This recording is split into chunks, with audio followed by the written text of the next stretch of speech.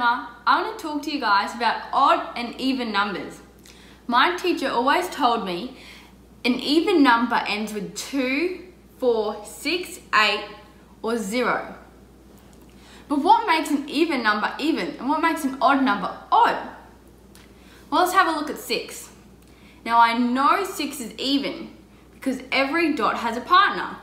Their partners, these ones partners, and their partners. We'll have a look at another one. Now here I have 5. I know it can't be even because this dot here, it's all alone. It doesn't have a partner. They have partners though, but this one doesn't. So it must be an odd number. Have a look at another one. What number do I have here? I've got 2, 4, 6, 8. I have 8. It must be an even number because every dot has a partner. Have a look at another one. Now here's 1. It's all alone. It has no partner. No partner. So it must be an odd number.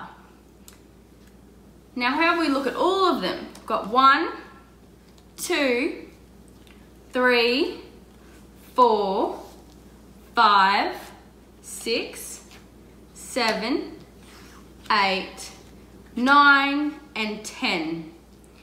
Now we know 1 is an odd number. If I add 1 to 1, I have 2. Now 2 is an even number because it has a partner. Both dots have a partner. If I add 1 to 2, I have 3. 3 is an odd number because this dot here, it's all alone, has no partner. Add 1 to 3, I've got 4. 4 is an even number because every dot has a partner. Add 1 to 4, I have 5. Now 5 is an odd one because this one here has no partner, it's all alone. Add 1 to 5, got 6. 6 is even because every dot has a partner. If I add 1 to 6, I have 7. 7's odd because this one, it's all alone again, has no partner. Do you see the pattern? Odd, even, odd, even, odd, even, odd, even, odd, even. Now my challenge to you is find out, is 15 odd or even?